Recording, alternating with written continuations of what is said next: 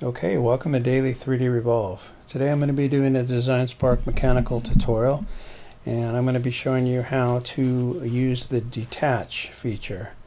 So we're going to go ahead. I already have a glass that I want to go ahead and open. So we'll go ahead and open that. I created this in millimeters, and it's basically a, we'll get to it. I'm going to revolve these shapes. So we're going to go to the design. Let's control minus to zoom out. Go to the design, control minus.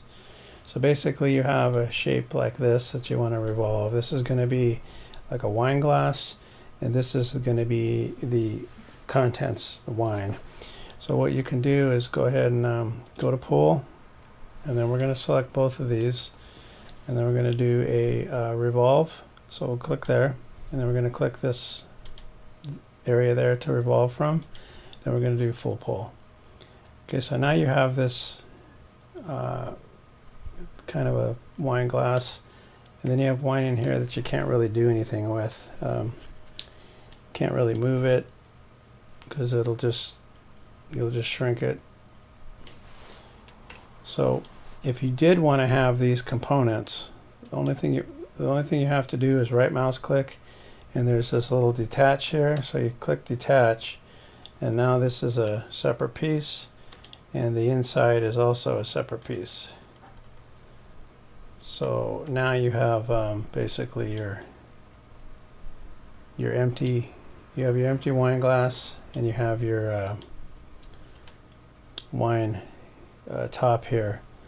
So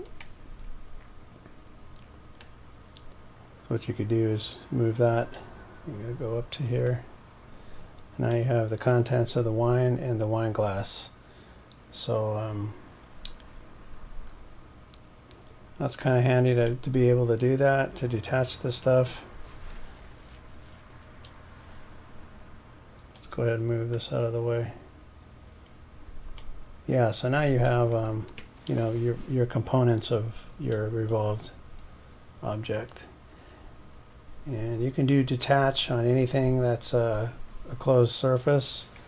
I'll give you an example. Like if we created a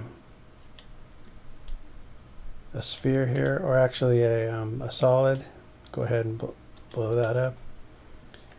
Right mouse click detach, and now you have a similar shape. You have an open container. Go this.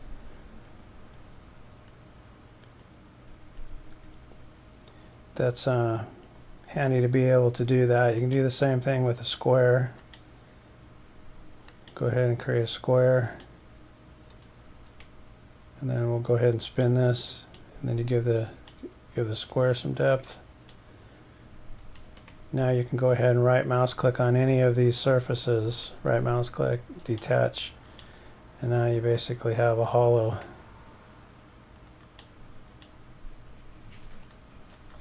You can adjust that. You'd have to do the same thing if you want to take this part off. You'd have to detach, and now it's removed it. So now you have pieces of this box here.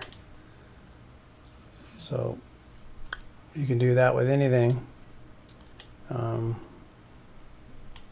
Create a really long rectangle. Go ahead and pull that. If you wanted to detach that piece, right mouse click, detach, then go to your move, and then you get that, move that piece out of the way. Now you have an open container. And then keep detaching, and you'll get pieces detach. And you know, there could be, let's undo that. Let's go click here, move. And there could be a reason you want to do that. I mean, for example, if you wanted to, maybe you wanted to pull this stuff in a little bit, but not all the way, you can go ahead and specify, or let's go -2. Put -2 there, so you move that in -2, and then you spin that around and then punch in 2 here, or actually undo, that's -2 as well. And then you could do the same here, or actually just 2. So now you have something like this.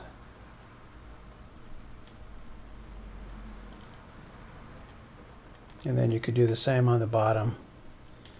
You could pull that too. So now you have something like this.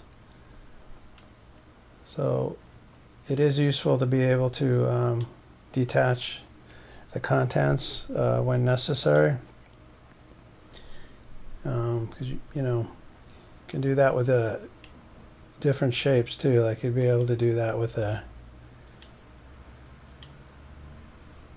octagon like this, or a polygon.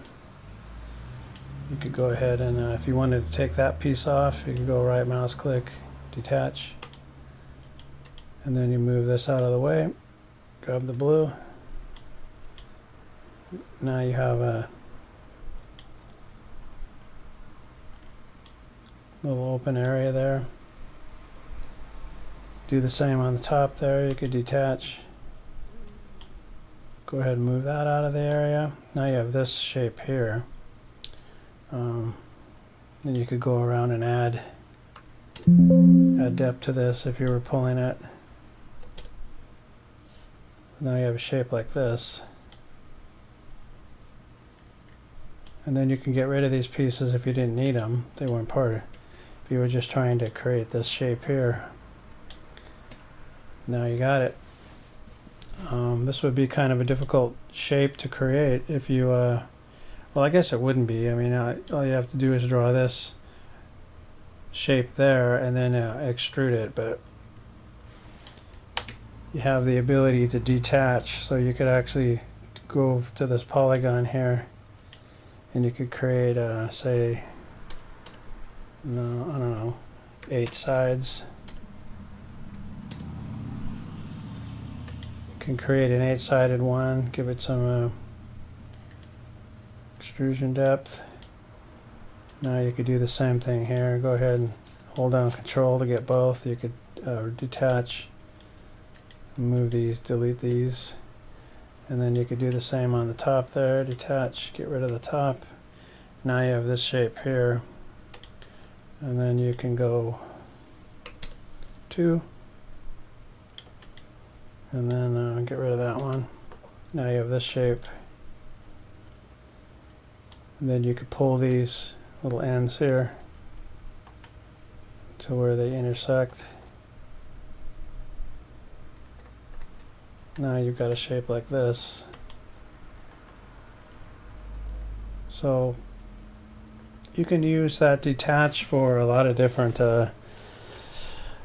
ideas that you might want to do with Design Spark Mechanical. Just remember that that's available there, and you can always detach anything.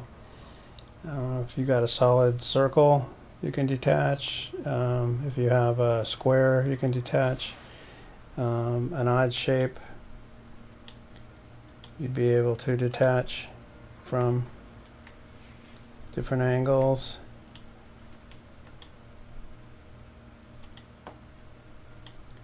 Then we'll pull that, and you could do the same here. So if it's an odd angle, you could go ahead and get rid of it.